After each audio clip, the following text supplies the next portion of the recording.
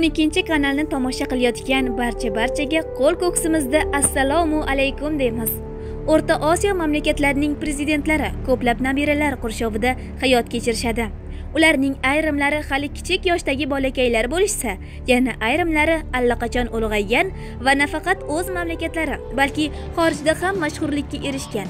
Yana ba'zi nabiralar haqida gapirganda esa kun kelib ularning prezident bo'lishi mumkinligini ham aytib o'tishadi. O'rta Osiyo mamlakatlarining yetakchilari katta yoshdagi insonlar. Shu sababli ham ularning nabiralari allaqachon voyaga yetib, siyosat va biznes bilan shug'ullanish yo'lini tanlaganlar.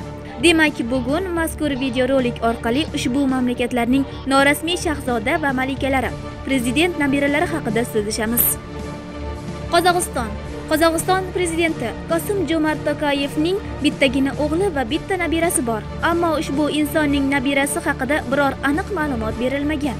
Shu sababli ham mamlakatning birinchi prezidenti Nursulton Nazarboyevning nabiralari haqida so'z yuritib o'tamiz. Nursulton Nazarboyevning 2 ta qizi va 10 ta nabirasi bor. Ularning kenjasi bir necha yil oldin dunyoga kelgan. Nurali Aliyev Nazarboyevning eng katta nabirasi va Darig'a Nazarboyeva hamda Rohat Aliyevning to'ng'ich o'g'li. U 2004-yildan boshlab banklar rahbariyati tarkibida faoliyat olib boradi. IT texnologiyalari bilan shug'ullanadigan investitsion kompaniyaga asos solgan.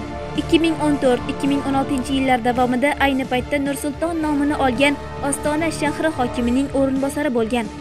Keyin esa yana bir bor biznes sohasini tanladi. Nurali Aliyev xayriya ishlari bilan ham shug'ullanadi.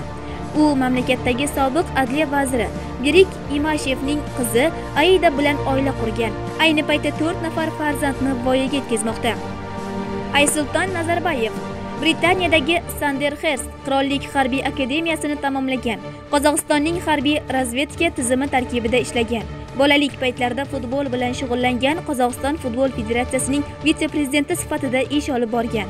Aysulton Nazarboyev 2013-yilda qozog'istonlik tadbirkor Qayrat Baranbayevning qizi Alima Baranbayeva bilan oila qurgan. Ular ayni paytda bir qizni voyaga yetkazishmoqda. Eng achinarlisi, bundan bir necha kun avval Aysulton Nazarboyev London shahrida o'z joniga qasd qilmoqchi bo'lgani haqida xabarlar tarqaldi. Buning sababi nima ekanligini esa hech kim bilmaydi. Nursulton Amishevichning yana bir nabirasi Venera Nazarboyeva o'zini turli sohalarda sinab ko'rishga ulgurgan.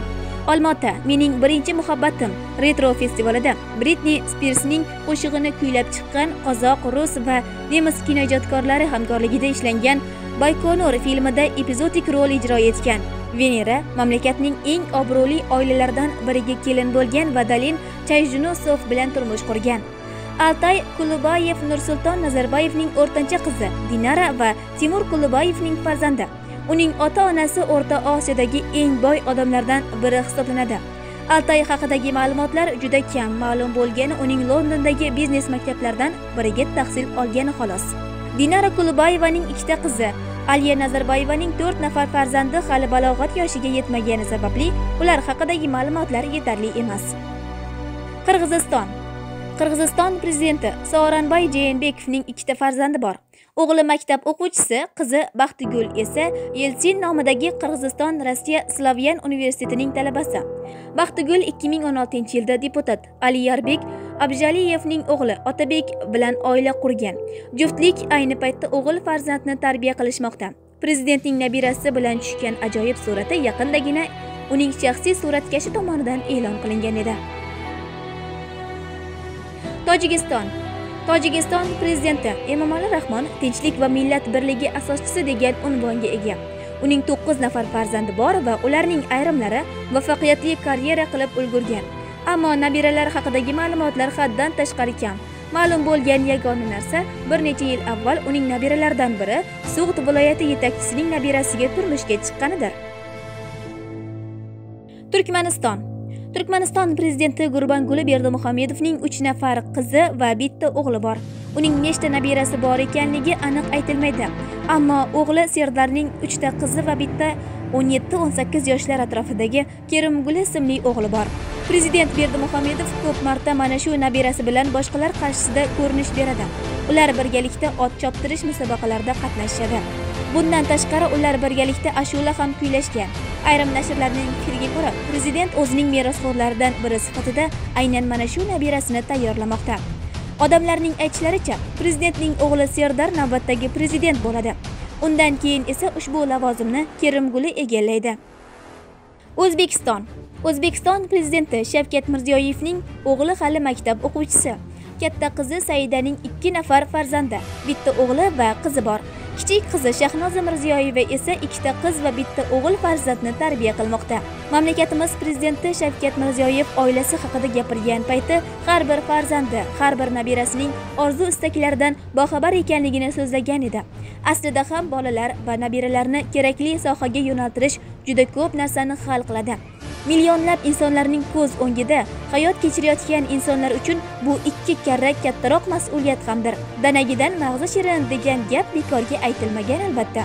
Prezidentlar ham boshqa insonlar kabi nabiralar qurshovida hayot kechiradiganlar. Ularning kelajagi haqida qayg'urishlari tabiiy. Umid qilamizki, ushbu nabiralar ham bobolaridan o'rnak olgan holatda kelgusida yetuk va komil xalq uchun nafi tegadigan insonlar bo'lib voyaga yetishadi. Ko'rishguncha omon bo'ling do'stlar. Video sizga ma'qul kelgan bo'lsa, like bosing va kanalga a'zo bo'lishni ham unutmang. Yana uchrashguncha xayr. Eng katta narsa hayotda o'zi har bir insonda bu oila. Oila men uchun muqaddas.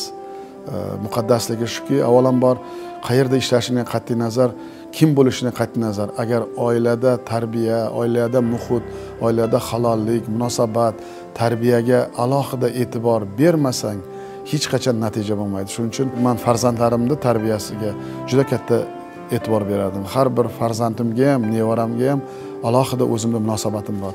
Har bir nevaramni alohida xarakterini bilaman, niyatini bilaman, istagini bilaman. Odam baxtliman deyishga qancha haqqi bor. Agar oilang bilan sen baxtli bo'lsang, baxtli deyishga seni haqqing bor. Faqat oilam baxtli bo'lish emas, xalqim baxtli bo'lsa, men o'zimni baxtli deb bilaman. Qishloq xo'jaligida hozir juda katta ishlar qilishimiz kerak. Avvalambor kadrlar tayyorlash bo'yicha bizda kamchiliklarimiz juda ko'p. Mana shu fermerlarni dunyoqarashini qanday o'zgartirish mumkin? Bitta yo'li bor. Agar u daromad topsa, qachon daromadni u maqbul, o'zi topgan mahsulotda dunyo bozoriga chiqarib valyutani agar shotida bo'lsa, ana shunda biz niyatimizga yetgan bo'lamiz. Hech qachon shoshilmash kerak. Bu siyosatda ota-bobomiz aytgandek 7 marta o'lchab, 1 marta kesish kerak. Bu juda muhim, bu juda nozik xalqimizni, odamlarimizni juda katta hayotiga ta'sir qilayotgan masala. Dunyoni mana shunday hozir globallashuv zamonida kechagi tahlil bugunga to'g'ri kelmayapti. Kechagi natija bugunga to'g'ri kelmayapti. Shuni inobatga olib bitta yo'li shoshilmasdan tashqi siyosatda juda yana takror aytaman, mukammal o'rganib, keyin qaror qabul qilish. Bitta narsaki, hech qachon xato qilishga haqqim shaxsan meni ham yo'q, hozirgi mana shu rahbariyatda ham haqqi ham yo'q. Xalqimiz juda ko'p og'ir vaqtlarni ko'rdi, og'ir sinovlarni ko'rdi, juda ko'p xatolarni ham hayotida o'zi namunasini ko'rdi. Nima uchun biz mana shu prezident qabulxonalarini ochdik? Xato kam bo'lish uchun. Agar xalq bilan maslahat qilib, bamaslahat ish qilsak, ana shu ham tashqi siyosatda, ham ichki siyosatda xato kamroq bo'ladi.